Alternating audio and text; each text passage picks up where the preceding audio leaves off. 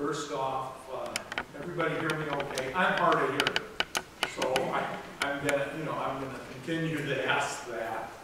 The second thing I'd like to say is I have a small military disability, which is hearing, and so I get my eyeglasses from Iowa City. I have to go down, and so when I went down, they asked me if I wanted my COVID shot, and I said yeah.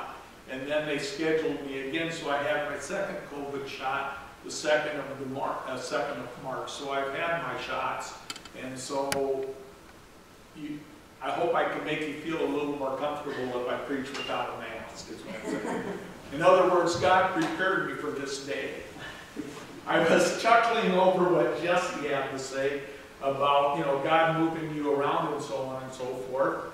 And I was reminded of the music today. At this other church we went to, the organist said one time, he says, the congregation doesn't sing the songs like the music is, so I played the music for the congregation so they can sing the song the way they want to. And so, needless to say, I forget which one it was today, but it isn't how I learned it, it's faster, okay? And I do love your church. I love small gatherings, so I'm beginning to feel quite at home. As a matter of fact, the Lord prepares you for certain things. And believe it or not, He prepared me for this message. He started 5 years ago, if not a little bit before that. And my wife says, well, you're going to be teaching to a lot of older people. Well, I think I fit right in there. But, and don't rock your boat, but this is what God wanted me to share with you. So here we go. I looked on the calendar, and lo and behold, I got to give you some background before we get there. Lo and behold, the Passover is next Sunday, is the 20th of the month. That's the Passover, okay? And one of the things that I looked on 3 calendars, and 2 calendars says the Passover was on the 20th. And 1 calendar said the Passover was on the 19th. And when we get into the sermon, or the message or whatever, you're going to find out why I'm bringing this up before. But the one thing that bothers me is, how do you have the Passover on the 19th and have the Passover on the 20th? Well, when they were in Babylon, there became an argument over the full moon.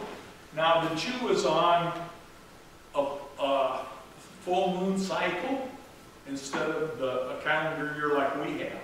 So they're on a full moon cycle, but every 7th year they add another month, which is Nisan or Abib, in there to correct their calendar. So that's their 70th year. But they're on a moon cycle, and you're going to see it as we get into it, because the Passover is on the first full moon after the sun crosses the equator, which is March 20th. So that's the full moon, and that's why, and such, it's not that case this year because Satan gets in there and he messes everything up. But Easter is later than the Passover this year, and it shouldn't be. Actually, Palm Sunday is next Sunday, I think. And, well, so on and so on. But that's why Easter and the Passover float, is because they're on the full moon cycle. And every 7th year, they add an extra month. And every 49th year is the year of Jubilee, and then they have to let their slaves go and everything else. So with that in mind, I'd like to start by reading Exodus chapter 12 so we can get into the message for today. And the Lord spake unto Moses and Aaron in the land of Egypt, saying, This month shall be the beginning of months. It shall be the first month of the year to you. Okay? So, and that's after the sun. Now, I find this ironic, but somewhere in the 16th century or something like that. Now, the Pope declared that he was going to make the first of the year in January. And they used to keep the first of the year in April. And therefore, the Puritans and some other groups didn't want to go along with the Pope because they didn't really care for Catholicism, and that's why they were here, because the king was going to separate himself and so on and so forth. But anyway, they were known as April Fools.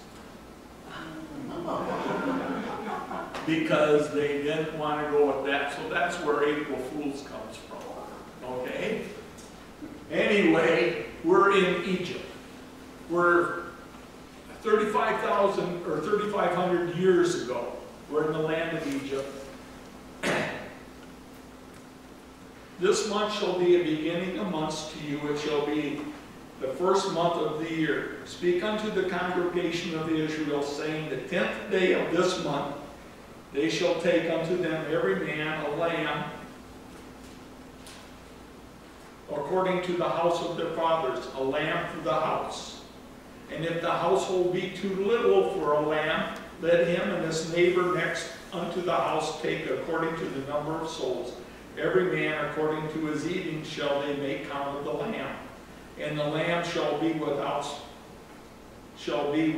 blemish, a male of the first year, and ye shall take it from the goats, or from the sheep, or from the goats.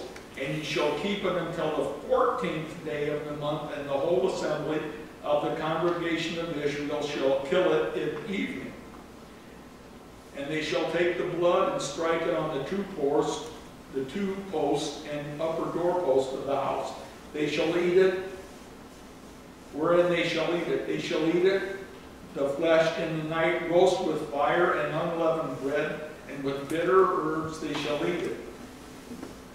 Eat not of it raw, or sodden with water, but roast with fire, with its head, with its legs, and with the pertentance. I don't know what that is thereof, but I think it was all the innards and everything else.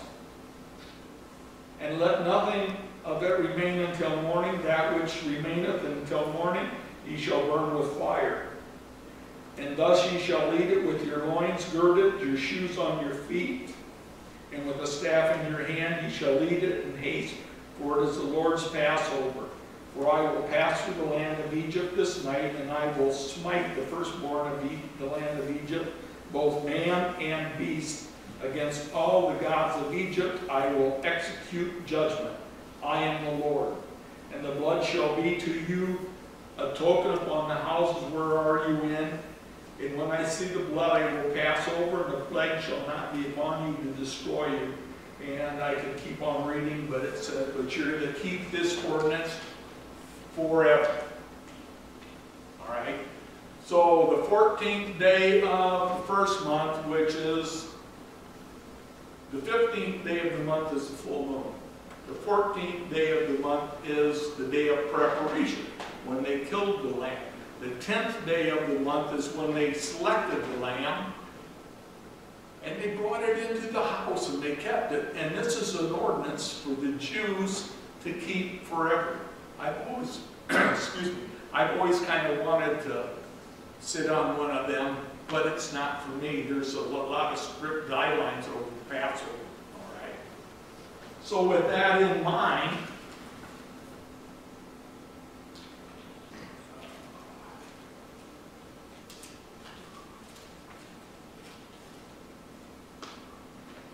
we come to John chapter 12. And it just dawned on me today, or yesterday, as I was studying. I studied all day because normally I just wing it, okay? But I studied for this one. Anyway, Jesus, it says, on 6 days before the Passover, Jesus was in Bethany.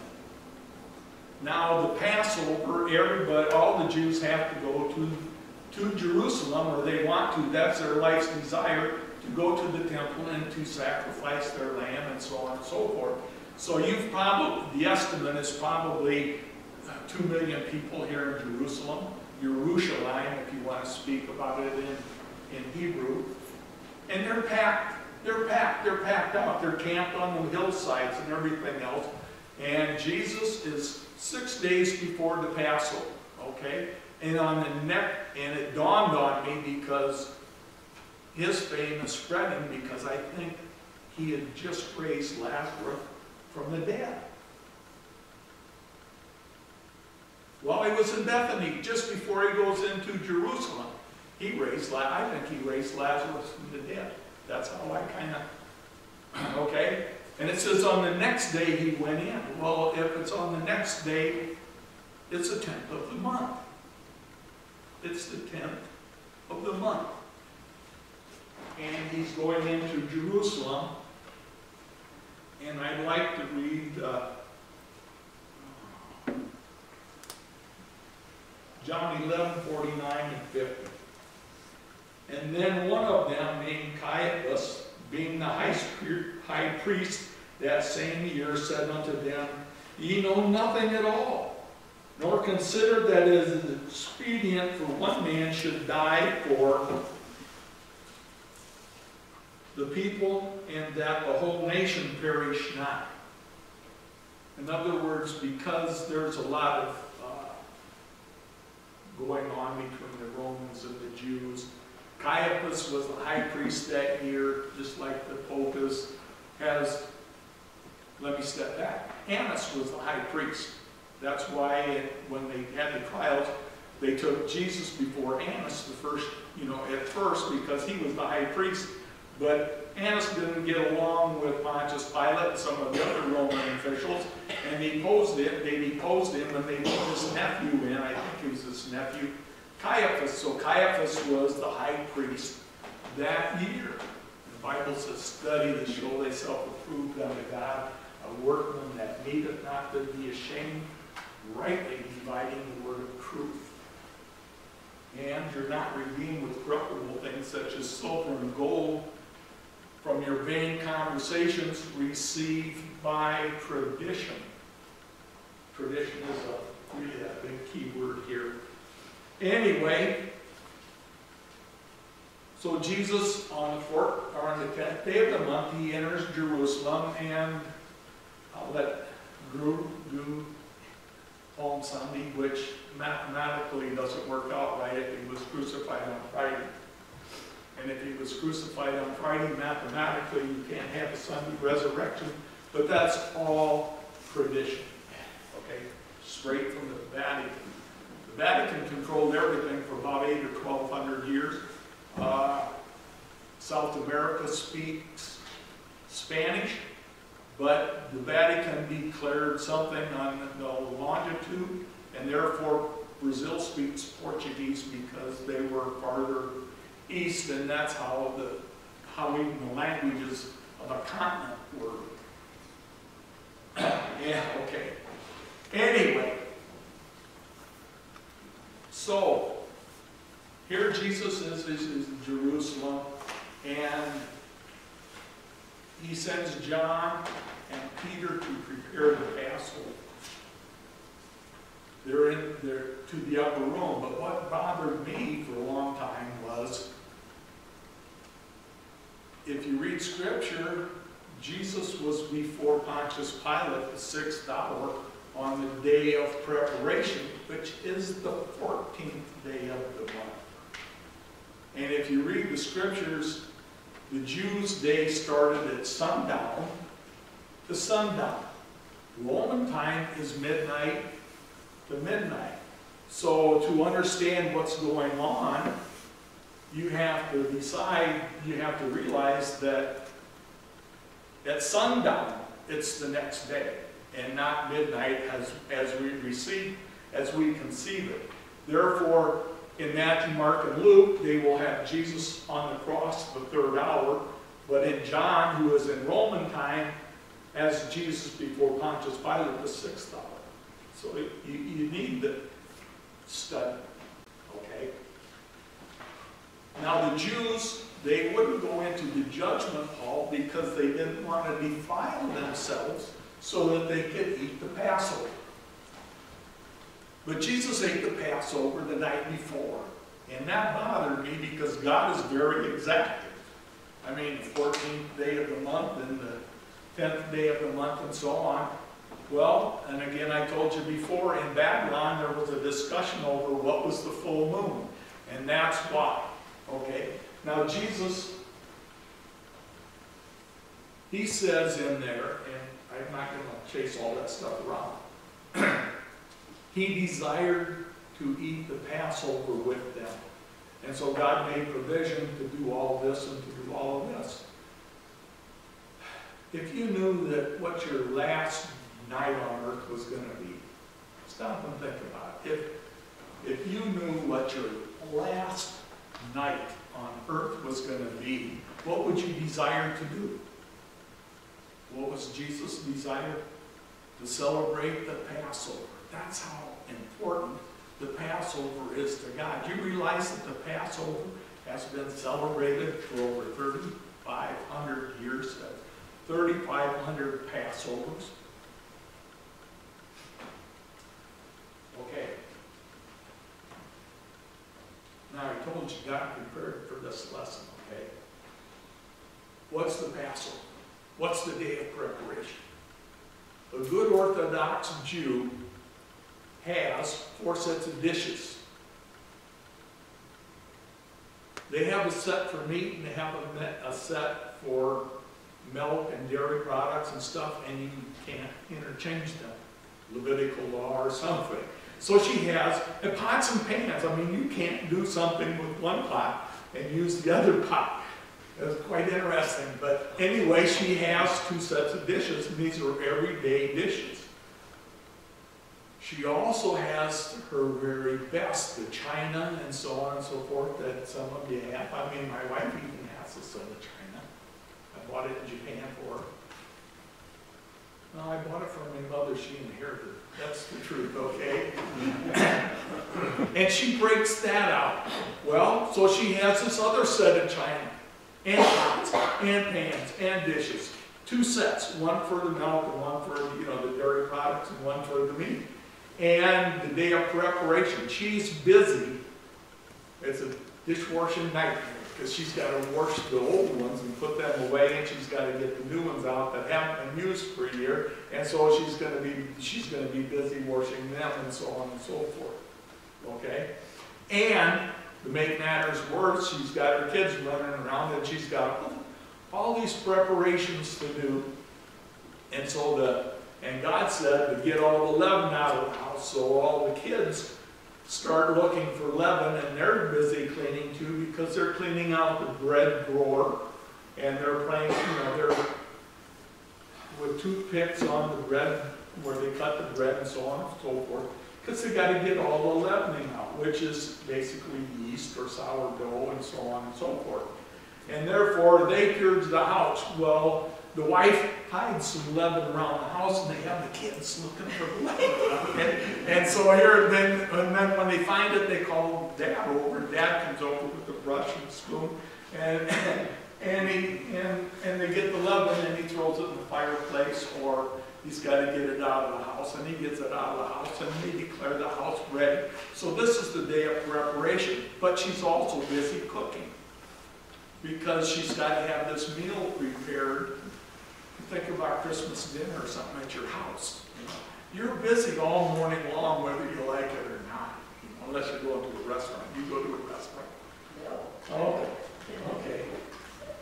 In other words, in a Jewish house, there is none of these left. This is gone. It's not there. There is no leaven. Gone. Fair enough?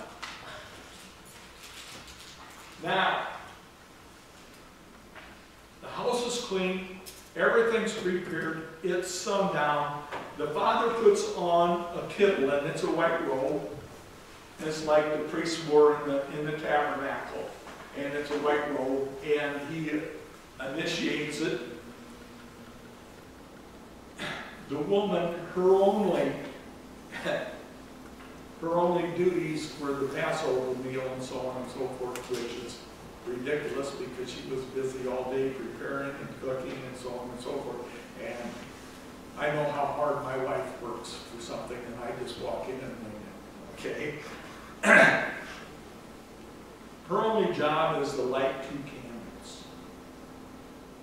And then it starts.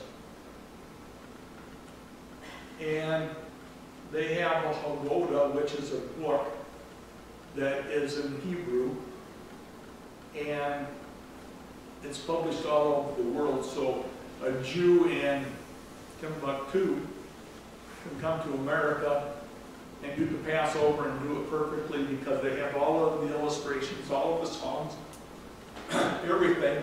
And when she lights the candles, he gets out the Haggadah, he looks at it, and he takes a look at the table and so on and so forth and declares everything perfect. And they, I mean, everything is correct.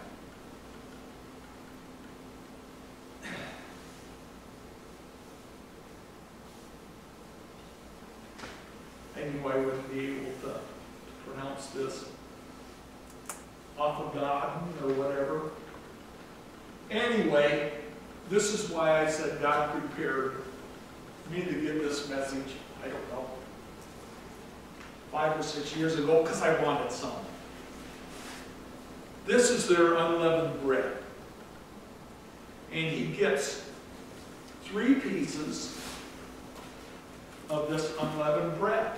And I got more here if you guys want to try some or taste it or whatever, feel free, because it's been sealed for at least 5 years. Okay, and I just opened it. Anyway, he gets 3 and he puts 2 on the table and he breaks 1.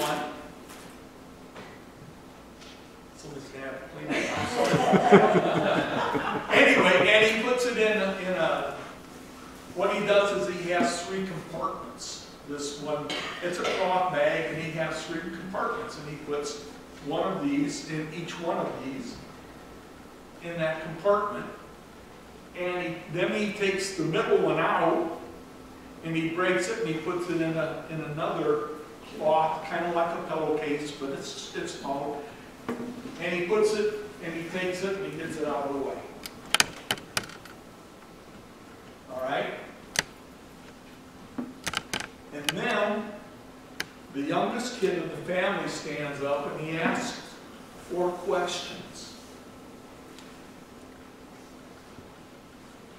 Every child gets a chance at this because it doesn't matter if you're a boy or a girl.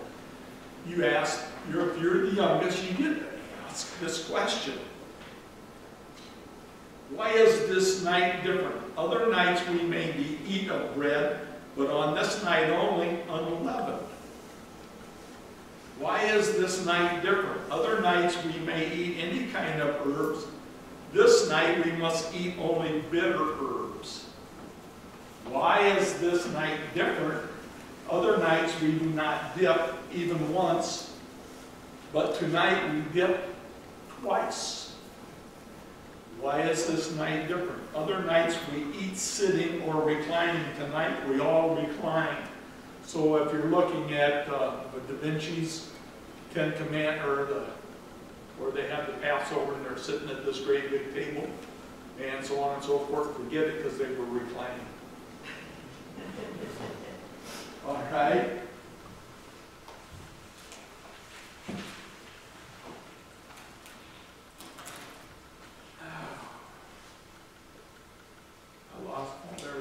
Don't worry, I've got all kinds of notes here. We're going to be here for a long time. This Passover takes, you're going to be from sundown, okay, till at least midnight, because the questions open up the Passover, and the Father recites all of the things that happened in the land of Egypt and how they did, and so on and so forth. But he starts with the first cup of wine, which is the cup of sanctification. And so everybody's had 1 cup, okay? And the next one is the second cup, and it's more of a spill. He spills it on a plate because the wine is red, and he spills it for every plague that happened in the land of Egypt, and so on and so forth. And I'd like to talk about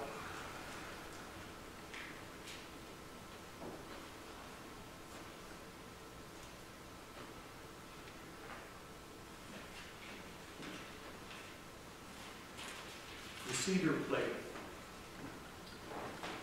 Cedar is S-E-D-E-R. It's right there on this. This is the official unleavened bread for the whole Passover right here. The cedar plate. It has horseradish on it. How many here have ever done horseradish? It's good, isn't it? My mother-in-law did horseradish. If you're really doing it, will it clear your sinuses? Horseradish. Okay. And then they have herosis, which is symbolizes the brick and mortar and stuff when they made in the land of Egypt. And it consists of apples and honey, and there's some other stuff that I forgot to write down. And the last ingredient is cinnamon, but it's pretty good. And one of the jobs one of the kids will have is to make this. And there's the shank bone of a lamb, and that is originally the people had lamb for that night, but they can't eat lamb because there's no temple and the lamb can't be sacrificed at the temple. Therefore, they can't have lamb, so they have the lamb shank. It's on the plate. And their prayer is next time Jerusalem, and right now there's a big discussion going on about where the temple was actually located. Some say it was where the Dome of the Rock is, and others say no, that was Fort Antonius, which is a Roman fort that was in Jerusalem, and they housed 10,000 soldiers there. So this was a real hotbed, okay?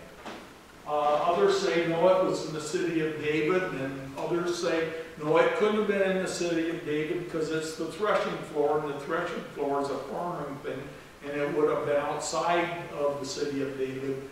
And anyway, the temple will get rebuilt, by the way. There's also parsley. There's a bowl of water, and salt water in the middle, and that's where they dip. That's why when Judas, he says, whenever, he who dips after me, they were dipping it in salt water, and it was parsley that they were eating, and everybody partakes of some of this. The other thing that was there is an egg. Now, an egg was not originally part of the Passover. The egg, they think, showed up in Babylon again, and it's a symbol of fertility. And one of the Babylonian gods was Ishtar, which is a fertility symbol, and so on and so forth. And consequently, you can see how some of this creeps in because rabbits are very fertile and they multiply quite rapidly. And Ishtar, if you want to translate it today, is Easter. And what do we have? We have Easter eggs, we have colored Easter eggs, and we have Easter egg hunts. And it wasn't part of the original Passover. It has nothing to do with it. It is secular history. And am I denouncing Easter egg hunts? No, if that's what you want to do, go for it. Okay? It's just the way things are. But that's why I say tradition. Tradition. It's not there. Okay, so after they get done with all of this, they have the sit-down meal. Can't be lamb, so it's probably chicken or beef or something. It's not pork, by the way. They'll have something like that. And it's probably the best meal that they're going to have all year. And when you're sitting there reclining at that table, you're going to be there for about 2 hours. I mean, this is a eat and tell the story, eat and tell the story. This is a family. This is a get-together like at Christmas. You yearn for your friends, your loved ones to come to Christmas, and you all gather and you talk about this and you talk about that. Well, that's what the Passover is. And it's important to every Jew. It's important to God. It's important to God because the last night that Jesus was on this earth, he could have did anything, and he celebrated the Passover. All right? Now, when this is all done, we get to the third cup of wine. The first one was sanctification. The second one was more of a pour-out offering and so on and so forth. Now we're at the third cup, which is the cup of redemption. It's all part of the Passover. And so Jesus, I'm going to be real cognizant here. Jesus gets this other piece of bread out, okay? And he holds it. The Father does it. And they break it. And he says, take, eat, this is my body which is given for you. This do as often as you drink it, you show the Lord's death until you come. This is the Passover. This right here is the Passover. We think of breaking bread, so you get a loaf of bread and you tear it apart. Maybe you grab something for convenience. We use the little wafers. And some churches have went and their Passover bread tastes like pie crust. Okay? This is what Jesus did. He says, he broke it. And he says, this cup is the New Testament in my blood. Do this as often as you do it in remembrance of me. In other words, God holds the Passover very important. The Jews have been doing it for 3,500 years. But it's not for me. But God said, communion is for you now. Do this as often as you do it in remembrance of me. This is my Passover. This is important stuff. And then he went into Jerusalem. Then he was taken before Pontius Pilate, and he was crucified, and so on and so forth. And he rose again the third day according to the Scriptures.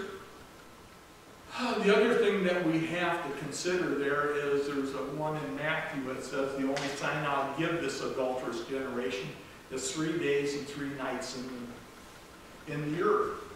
And if you symbolize that, then you have to throw out the book of Jonah. Because Jonah was in the belly of the fish 3 days and 3 nights.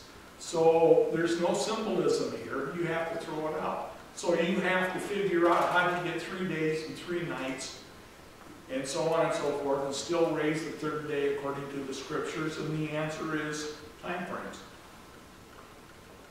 Paul said he was on Roman time, third day, anytime after Saturday night after sundown is the third day. And they couldn't have done it if it was on Friday. You can't have Palm Sunday. If it was on Friday, you can't have, the Catholics will say because of, it was on the Sabbath. But it wasn't. It was on the Sabbath. And you couldn't do any work or anything, so they couldn't go there. Okay? And the next day is the Feast of Unleavened Bread, and you can't do any work or anything like that, so they couldn't go to the grave on the next day. And if the next day was such and such, Saturday after midnight. Anyway, now you know the truth. And the truth shall set you free. And this is important for us. And I'm going to get on the soapbox. We haven't had communion for a long time because of COVID. And I understand that. But it's important to God. And my God can take care of me. He took care of me because he knew I was going to be given this message, so he made sure I had my vaccinations before I got here.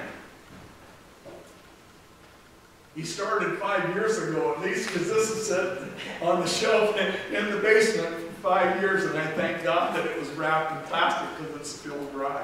And I feel sorry for the person that's got to kind of clean up my mess. But anyway, there you have it. You have the Passover. And there's one more cup. And this shows up too, and I'll hurry up and end it here. It's the cup for Elijah, and the youngest in the family was sent outside the door and so on and so forth to look for Elijah. That's why they asked John the Baptist if he was Elijah. Elijah. They're looking for Elijah. Anyway, now you know the real truth about Easter, how important it is for Passover, and Satan steps in there, and Easter has been divorced from the Passover. Easter is 2 weeks from now. The day that such and such, 10th day of the month, 14th day of the month, 3 days and 3 nights, and rise again the 3rd day. It's all there, and I thank you for allowing me to give you this message this morning. Let's hold in prayer, and then whatever. Just do a closing prayer. That's good. Okay, and I'm running late, so we'll close it right here instead of singing the hymns. Father, we do thank you for just the time that we could gather here, that we could gather around your word, that we could rejoice in the fact that you've called us according to your purpose, that you've set us apart because of the shed blood of Jesus Christ. And let us be ever mindful that he is our Passover lamb. He's our sacrifice. And the book of Hebrews says, without the shedding of blood, there is no remission for sin. And we thank you because for the remission of the sin, you, God yourself, and people think that, Jesus died, but you died for us.